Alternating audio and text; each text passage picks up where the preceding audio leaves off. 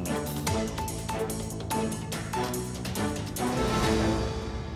let's take a look at the week so far. I mean, after all, it's only Wednesday, but the events of the last couple of days or so have been pretty momentous. All through yesterday, Tuesday, we brought you news of a Nigerian army drone strike which mistakenly targeted and killed a large number of villagers in Tudunbiri in Kaduna State in the northwest. Civilians, including women and children, who'd been gathering to celebrate the birth of the Prophet Muhammad on Sunday. But instead, from the heavens, hell came to them, and they came face to face with death. They said they heard what sounded like an aeroplane, followed by a massive paralyzing explosion which killed many people and left dozens of others injured. When they came out to check what happened, a second bomb fell on them, killing even more people. Imagine the horror and the shock of it all. Well, to get their thoughts on this and other issues of the day, I'm joined now in the studio by our guest commentators, the public policy analyst, Chibuzor Okereke, and the co-founder of Forefront magazine, Simon Reef Musa, who is also a columnist for the Leadership newspaper. Thank you, gentlemen, very much indeed for joining us. Let me start with you, Chibuzor. I mean, what have you learned about that attack so far, and what's been your reaction to it? Well, I think it's very horrific. It's a sad situation. I think that the whole nation is mourning. Although we are seeing some kind of different reaction. In the past, you wouldn't have the military even make any comment or take responsibility for such a thing, but we have seen that in the past. So right now, we have seen the military came out to say we are responsible for this. We have also seen the president, ordering for immediate investigation on what has happened. And we have seen a very powerful delegation, going. But you see, every life matters. Every life matters. And these are professionals. And every Nigerian who have commented on this believe that things should have been done differently. A lot more care should have been taken, a lot more designing, and calculation should have been done, because in a time of war like this, we must also be careful that our civilians with bright future are not just cut off, from their prime in the manner that has happened. It's unfortunate, and we have to do everything possible to ensure that such a thing does not happen. Although a lot of colorations are coming into it, because again, in Nigeria, many things are profiled. But I think that we should, this should be a very cautious moment, even for the military going forward. Yeah. And Simon, the National Emergency Management Agency, NEMA, is saying 85 people, but the rights group Amnesty International is saying that they've recorded at least 120 people killed because they've got people on the ground there. I mean, are you surprised there's been no official figure from the army as of yet? Well, I'm not surprised with the figures from the military or whatever you think you can infer. But the fact of the matter is that for the military to have come out for the first time to agree that, yes, it was a mistaken bombing, I think it is something we should also give it to them. We should also understand that in the last years, we've seen a lot of this mistaken bombing. It's not just, this is not the first time we are having it. But again, for the military coming out to say, well, it was the terrorists were embedded in the community now. I mean, this is something that is should not kind of try to reduce or try to downplay the severity of that mistaken bombing. The truth of the matter is that in the last 8 years or so, we've had mistaken military bombings. This is not the first time we're having it in this country. We've had it in Borno, where we had a lot of people who were just simply killed. Well, I don't subscribe to the idea that the military should go for an investigative panel, that you should have somebody outside of the military. No. This, for the first time, the military under CG Musa is coming out to demonstrate its capacity to deal with terrorists. And the fact of the matter is, these terrorists are embedded in some of these communities. That this happened is honestly a sovereign state. And we must also give it to the military that haven't come out to say that, oh, they're responsible. I think that should have made Nigerians to believe that, no, these people are very, very sincere. For the first time in the last 8 years, we've had a military that was not kind of committed to dealing with insurgency. But under the Tinubu administration, we saw a military that was dedicated to dealing with the aspect, with the issue of terrorism. You will understand in the last 8 years, we had a government that was willingly unable to deal with terrorism. But with this time around, we see the Tinubu administration coming out to deal with terrorism. Of course, you will expect that such a mistaken action is very normal under the military position. I'm very happy that the military under CG Musa has come out to kind of involve non-kinetic approaches in order to deal with insurgency. Well, it's early days yet, isn't it? I mean, we'll have to see how things evolve. So we can't be talking about it as though we've seen the end point. We've not seen the end. Right. Do you understand? So there is need for us to also forgive the military because, one, they've come out to say, well, we are responsible for that. Well, it's not about forgiveness, is it, Chibuzor? It's about people taking responsibility for what has gone wrong. That's what you do in a modern, civilized, accountable society. This story has obviously generated lots of discussions and anger across Nigeria. And we've seen lots of calls, especially from northern Nigeria, that the military heads should either resign or be sacked as a result of it. In other words, somebody has to take responsibility. You don't just do things, kill lots of people, and then sit squarely in your office and say, oh, well, I'm desperately sorry about that. Let's move on to the next attack. Yeah, and that's what is key. You see, in leadership, responsibility accounting is more important than financial accounting. Taking responsibility is very key. Now they have come out to say, oh, we are responsible. The next is which officer or group of officers or commander is actually responsible for making such mistakes. And I'm sure in the military internally there are mechanisms to caution, right? Even though we are at war, but you have to also make sure discipline is applied to the full force of the law. And maybe that is part of the reason the investigation is being called. And another concern is, like you highlighted, why are we not able to have the figures? Is important. Data is important, even for closure for the families. And we should be able to also look at, and disaggregate the bodies that we have. Which of them are the embedded terrorists, and which of them are, citizens and law-abiding, Nigerians among them. But those figures helps us to keep record of data and account, and we're able to say this is how the military is progressing with what they're doing. But definitely, if you're in the military and you miscalculate, you have to be responsible for it, because without that kind of discipline, it may not be a court-martial, depending on the circumstance that led to it, but again, somebody else, you could have had better or good judgment. You didn't get it, and a lot of people were affected and they died. And therefore, maybe one or two things has to apply that will make sure that next time when you want to, take such operation, you are more careful, you are more cautious, and you observe the rules of engagement better. Yeah, that's a very good point. And Simon, we're just hearing now that the toll for the injured has gone up. At last count, our correspondent Nisi Gabriel was telling us that it was 70, but now it's 81. So clearly, we're still discovering what is it's an evolving process. Some people, particularly from northern Nigeria, have called for independent inquiries, rather than the army inquiring into itself. What do you reckon?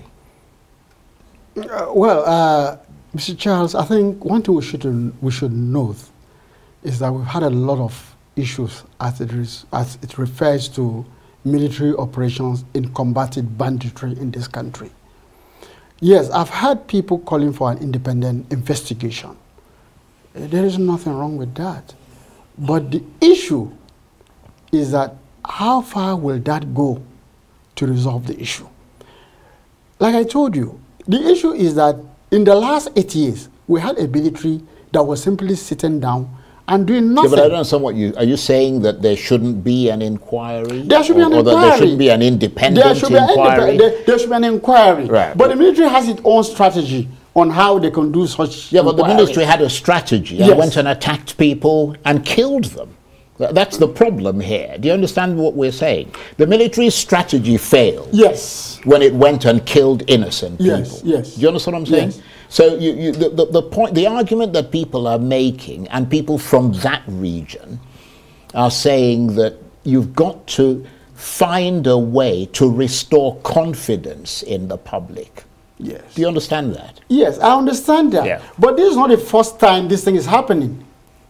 That's all the more reason why we should take more stringent efforts this time to make sure that it doesn't happen again. What I'm telling you, in the last 8 years, we had a government that was willingly unable. Yeah, but that government is no longer there. We have a new government, and that government is now being tasked to take the right action. Yeah, if that government is there is need for an investigation. And the investigation should be out to find out what has been the problem. Right, okay. Well, let's move on from there. I agree that there should be an investigation. Yeah. You've also understood that in the last 8 years, former President Muhammadu Buhari had to get non-state actors to ensure that insecurity is tackled within the Abuja and Kaduna Expressway. So the issue is that the military has the capacity to look at what happened, and they can come up without bringing an independent personality into it. Right, okay. Yes. Well, let's move on from there. The other big topic of, I suppose, the last 24 hours is Emeka Ihedioha's attempt to dislodge the governor of Imo State, Hope Uzodimma, from his position. He tried to do that, and it failed, basically. Justice Abubakar described the attempt as strange, frivolous, baseless, unwarranted, and vexatious, suggesting that the motion was a calculated design to make mockery of the Supreme Court. I mean, the viciousness from the justice was quite extraordinary, really. In other words, that they were out there to taunt the court. And he fined Michael Zekome sad 40 million naira. I mean, that is quite extraordinary, isn't it? What is your take on that? Well, I think it's part of the call for judicial reform. You see, you think the court went too far? They went too far. I mean, what is rule of law? Rule of law is observance of the prevalent law in the society. It's equality before the law. It is justice. Would you rather His Excellency Emeka command his supporters on the streets with machetes? Well, clearly not. So, yes. I mean, he approaching the court, believing that under the laws, there are opportunities for the judgment of the court to be reviewed. And there are instances where the court has set aside, you know, or reversed itself. We have even had Supreme Court justices who were retiring during their valedictory section, making comment as to certain judgment that has been delivered that should have taken a different course. So why were those people not fined? So we have to encourage citizens to make use of the judiciary, make use of the courts. Any attempt to bar people from having trust in the judiciary as the last hope of the common man, exploring the opportunity of civil, litigation and in resolving matters will result to anarchy. Once people are aware that the way the court operates now, I can't get anything out of that, then there is alternative. After all, what is a public policy? It's what government does or what he refuses to do. So even when government does nothing, you have enacted something in action. So I think the judiciary or the justice were, you know, rather emotional. I can understand because they have been under attack in recent time. Yeah, maybe this is a way, you know, to protect or shield themselves from further attack. But they have to know the people have nowhere else to go except to the court. So it is better you look at the matter on merit, you look at your jurisdiction to hear the matter, you look at the general merit principles of the issue and dismiss it, rather than make it in such a way that you are trying to bar even senior members of the bar from taking up briefs. If they don't take up briefs, do you know for the period the supporters and the principal actor himself were waiting for this case? Everybody were also waiting, hoping that something may come out or not. But if that opportunity does not exist, in other words, there is no democracy, or other means will be employed by the people, and we should never encourage a situation where we can no longer approach the judiciary to seek a redress on sensitive and important matters. That's a good point. Simon, I wonder what you think about that, because obviously the judiciary is there to set precedents as well. And in the process of doing that, often those precedents are initiated by lawyers, particularly senior advocates of Nigeria, who go there with a landmark case and try and move it in a particular direction, move the law, which is dynamic, in a particular direction. And as a result of that, you know, set a precedent or get the judges to set a precedent and sort of, you know, declare a new case law. I mean, do you think the court went too far there? Well, as far as I'm concerned, it's quite unfortunate when you have the court determine who is the winner of an election. And in this country, that has been the issue. And because the judiciary itself has shown itself as not too very independent.